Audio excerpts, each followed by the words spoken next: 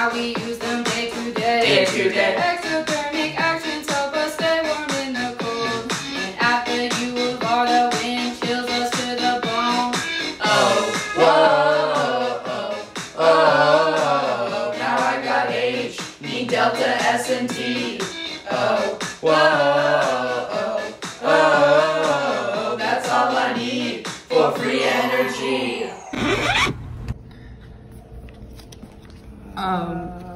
That's. Where did we get that from? Isn't that like upside? What No, I variables do we mean, need? I don't know. It's. Hey y'all, what's going on? Dr. H. Get out of here.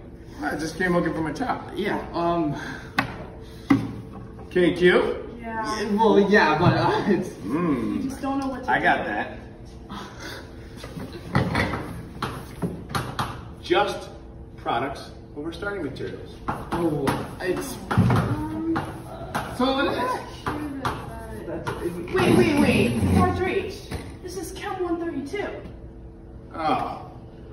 Well, I was just here for my chalk anyway. Delta G, you can see it's all about spontaneity. Negative means it proceeds. Entropy, it's crazy, it's a measure of disorder. S, unit always growing. That wraps up unit 3, now it's time for 4. Let's hit Dr. Mattson the floor, kinetics. Professor Mattson, help us learn kinetics, please. For reaction rates, collision theory is the key. Ever wonder why we don't leave bikes out in the rain? The higher concentration of H2O is to blame. Oh, Dr. Sandberg, show us what you got. Oh, change in temp and concentration. Kinetics, make it quick, speed up all of our reaction rates. Per second, 0 corner. Catalyst, they assist, lower the activation energy in our coordinate diagrams. Now our reaction's done, it's reached KEQ.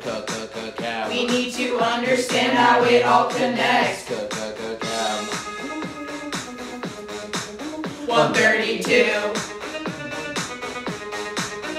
Thermo tells you energy change in a system. Delta G naught lets us know that the reactants and the product energies are different. But kinetics finds reaction rates, transition states, and areas. They tell us how they proceed, but they're both about energy. In quantum, we were done with the Schrödinger equation.